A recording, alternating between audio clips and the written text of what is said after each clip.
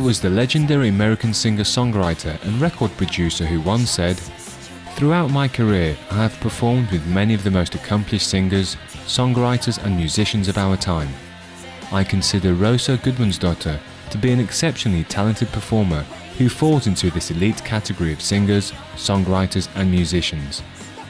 I'm passionate about being passionate. I'm passionate about spirituality. I'm passionate about helping other people. That fills me up inside, knowing that I'm of use to Earth, to people, to society, to other people, to my closest environment. I want to help the world. I mean, I'm an idealist, a hopeless idealist. I found was me. I rode the cars and the tenant of ours. Vegan singer-songwriter Rósa Gudmundsdóttir was born and raised in the Westman Islands off the coast of Iceland. Her father is an accomplished organist and headmaster of the Westman Islands Music School. Her mother is from Thailand, the first Thai-born citizen of Iceland by marriage. Rosa showed her musical gift early on, playing piano at age 4. I started playing the classical piano and the recorder when I was a little girl. My father is the headmaster of the music school on the island I was born, south coast of Iceland. He's a classically trained musician, so he put me in music very young, and I excelled at classical piano as a child, and then I also played the violin.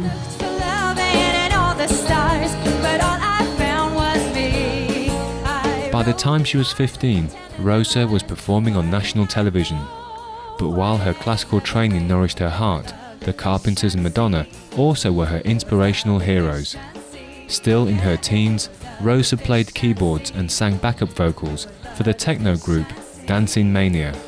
She soon won fame as a promoter entertainment director from 1998 to 2000, producing exciting shows that brought in the top musical acts from around the globe. Rosa then became a national cultural phenomenon as a producer and host of her own television series in 2000. Iceland's media were thrilled about her, a beauty who spoke her mind and stirred up discussions, often on ideas ahead of her time. Part of her strong personality could be attributed to her Icelandic heritage. We're strong people, we're hard-working people. And we're also nature activists, and we really are connected generally to the earth. There's so much power of nature there, like, you know, geysers and glaciers and volcanoes. I grew up with 2 volcanoes up my street, by the way. There's a lot of energy in Iceland. Just the beauty, the nature, the energy, the activeness, I guess, you know. Clean air, clean water, a very pure country.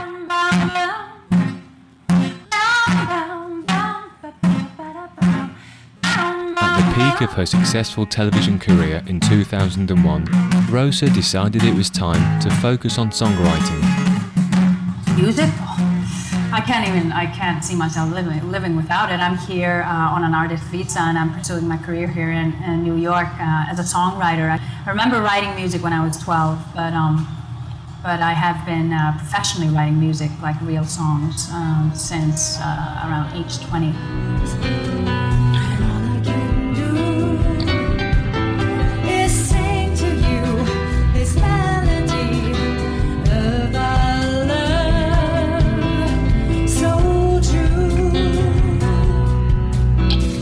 In Manhattan, Rosa writes the music and lyrics for all the songs that are then performed with her exceedingly talented all-women band, the Ultra Tight. Carolyn Morosi from New Jersey, USA is on lead guitar. Anne Lieberwerth from Germany is the bassist, and Vet Scott from Brooklyn, New York is on drums. Combining pop, rock and soul, they illuminate every stage with fresh energy and virtuoso technique. I wanted to start a female band. I just want to show that women can also play tight and, you know, play, you know, good like the guys. It sounded original, it came across authentically, so why not Rosa and the Ultra Tight? We play Ultra Tight.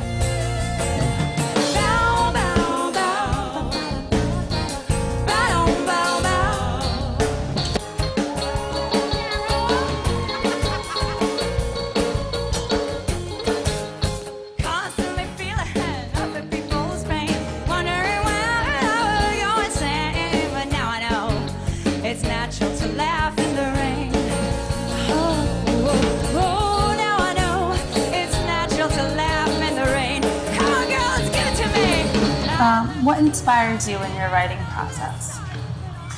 Usually love, heartbreak, also joy, and human relations in any form, feelings, deep feelings, catalyst feelings in my life, deep sadness, sorrow, loneliness. I have to be inspired. I can like strategically sit down and write like a song about anything and whatever. I have that ability, but that's not like a true heart song. A true heart song comes, I channel it, and I thank God for that gift. That's not from Rosa. That's something, that's a calling. I literally sometimes wake up with a melody in my head, and I just lay and I listen to my head play something to me.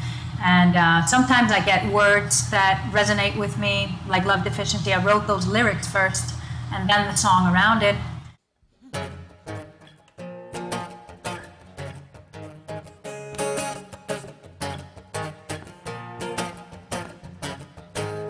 Everywhere around me, I saw spirits of good and bad, negotiating, imitating. I had to have some peace instead. Constantly feeling of the people's pain, wondering when I would go insane.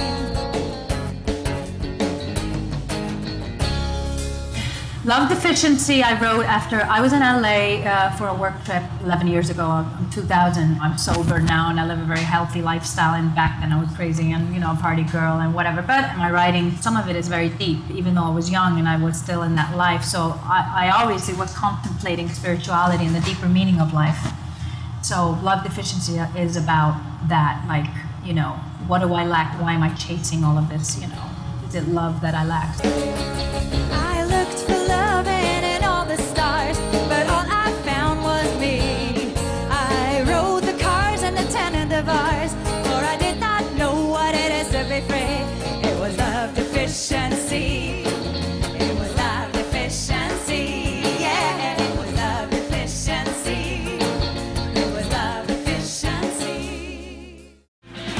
Remember what you really need, and remember that we're all the same.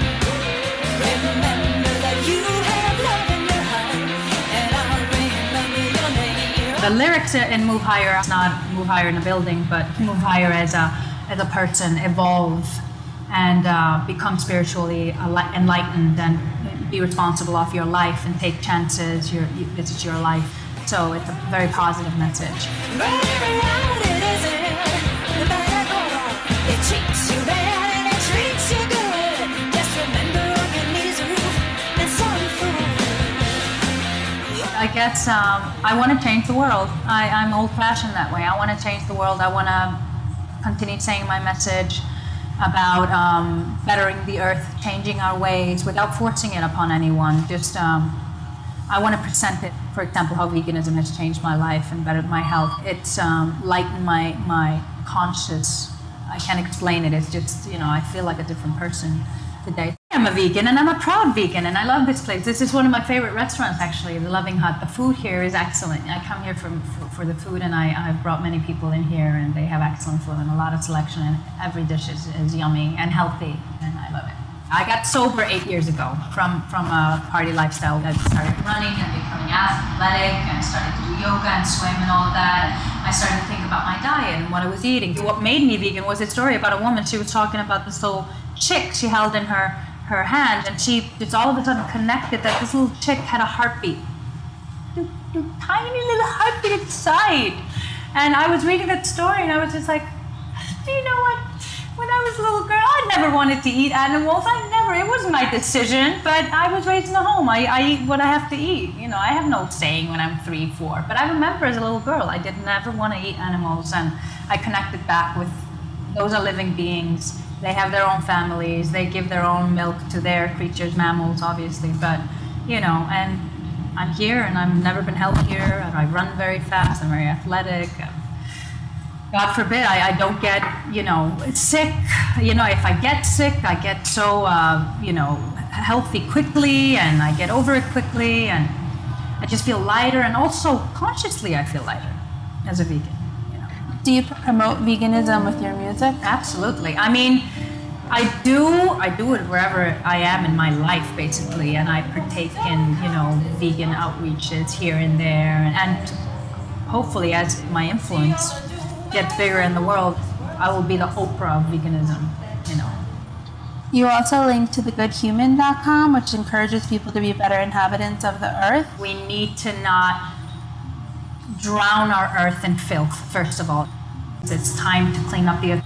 We're so abusing this planet that we share with other living beings, And the animal industry alone takes up so much, of energy and food, and it's just become so deteriorated. It's horrible. I can't even tell you how I feel about that. Who inspires you in life? People that are making a difference in this world. Obviously, everyone can make a difference, individual effort.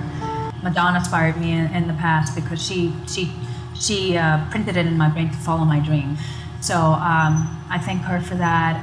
Classical composers, Bach, Beethoven, Rachmaninoff, Chopin, all of these men that channeled so much beauty into the world, so undistracted by technology. They inspire me. And people who make a difference. Veganism, activists.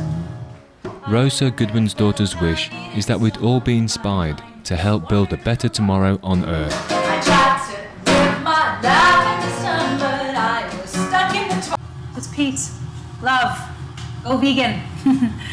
Yeah, and be kind to Earth. Make that change, It's time. Live a responsible life. Live like there's no tomorrow. Take the actions that you need to take today.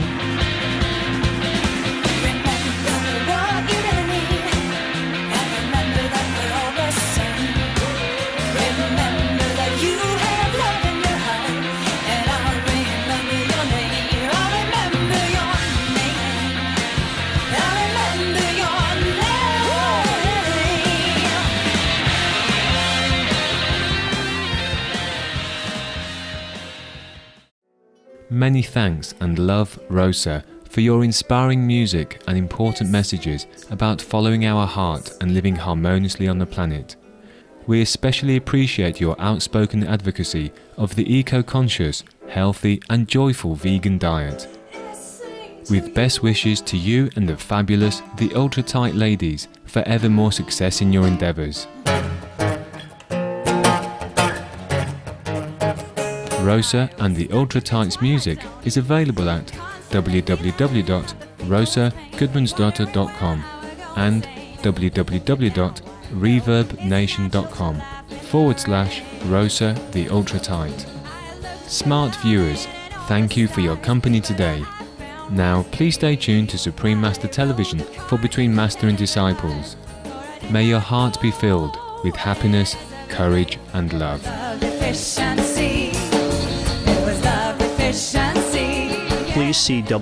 Please visit www.suprememastertv.com/VE